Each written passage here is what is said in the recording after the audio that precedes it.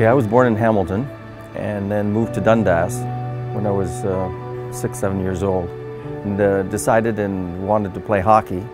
So the Dundas area had good hockey teams, and so I joined the team. And my parents said to me, Don, you're skating great counterclockwise, but what about clockwise? How come?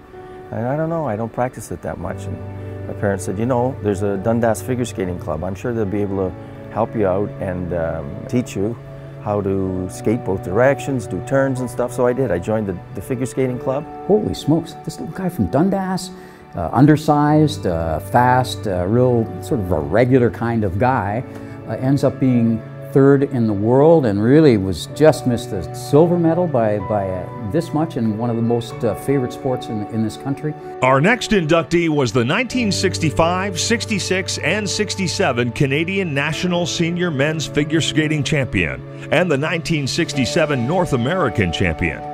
Don Knight became the Canadian Junior Champion when he was just 13 years old.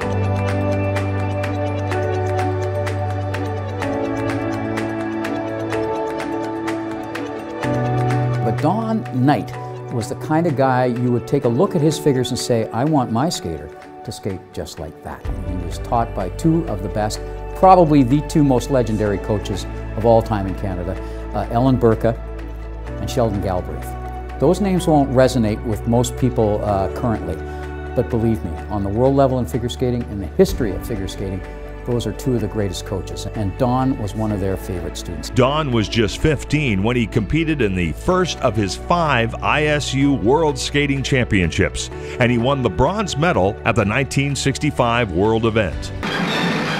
This time, Kalmar wins the world title. Allen is second and Donald Knight of Canada third. Don was a 5-time member of Canada's world team and represented his country at the 1964 Olympic Games in Innsbruck, Austria. The fabled Austrian city deep in the Tyrolean Alps.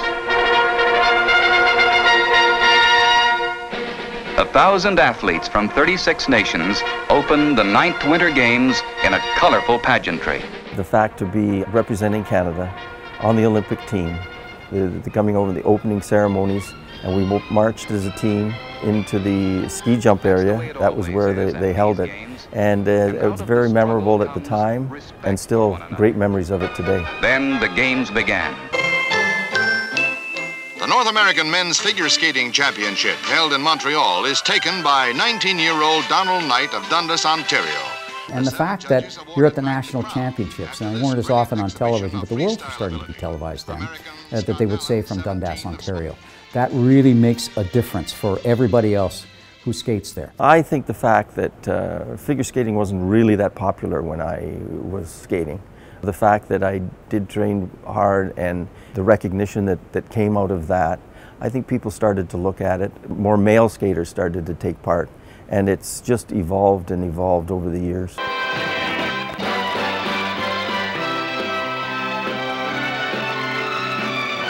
It was the summer of 1967. Don had just turned professional.